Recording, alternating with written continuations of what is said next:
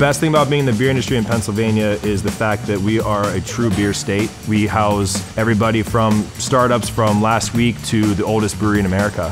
We are absolutely the luckiest company in America, probably, to be around for 188 years and go through the hard times. You know what? I got back in here in 1985 and we went from 137,000 barrels to 2.7 million, and we're still growing, so. I was the first microbrewery in Pennsylvania, and I was the first female brewer in the country.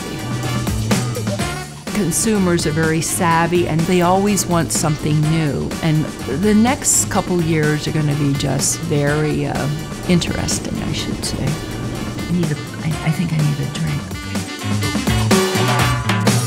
One thing that Pennsylvania breweries are doing for the state is generating a $1.2 billion impact on the state's economy. That's B with a billion.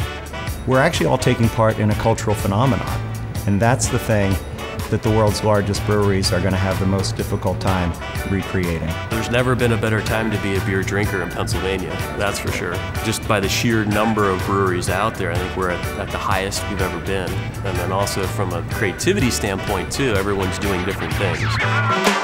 Well, everything that I just said as a positive is also a challenge. So it's by far the best time to be a beer drinker in Pennsylvania because there's so many great beers out there.